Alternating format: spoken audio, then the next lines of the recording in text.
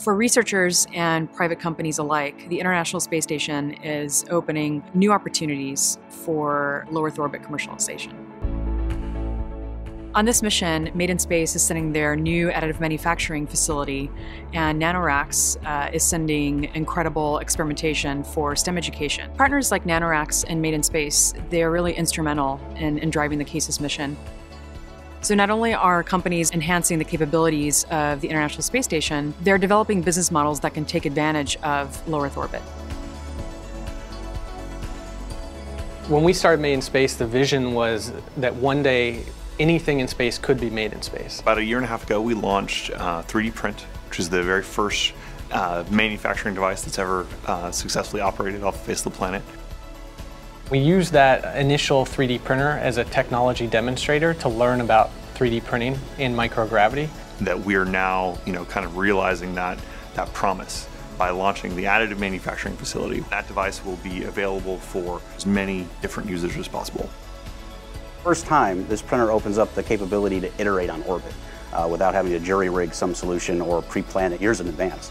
So you can, go up with your experiment and see results, and then if you need to, change it right there without having to do this long cycle that's traditional in space flight. If you want to send something to space, you can go to Florida, you can put it on a rocket, maybe go to Virginia, or you can come here to Made in Space and give us a file now, and we can actually digitally send it.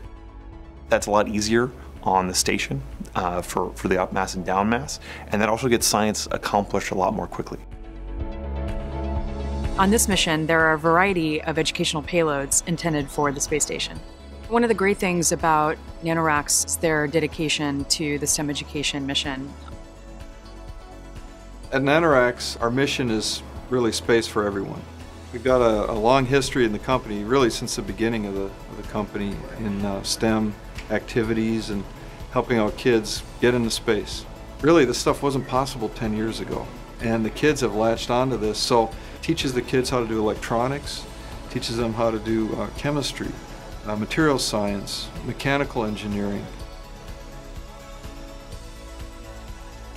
I did an experiment which tested how vibration impacts plant growth. I was part of the electrical, and basically we can design schematics to make all the mechanical parts fit together. It's unique. I mean, it's pretty rare to hear that a school has been able to send their experiments up into space. When you finish the project and you get to hold it in your hand, that feeling afterward is just amazing. I realized that with my skills in engineering, I can somehow impact the world. From the youngest elementary school players to some of the old-timers back in the industry who haven't had good access to space. Now we have this fantastic opportunity where we can take advantage of the unique opportunity and capabilities of the International Space Station. This is the reason why the International Space Station was created, to partner with innovative thought leaders interested in using the station as part of that journey.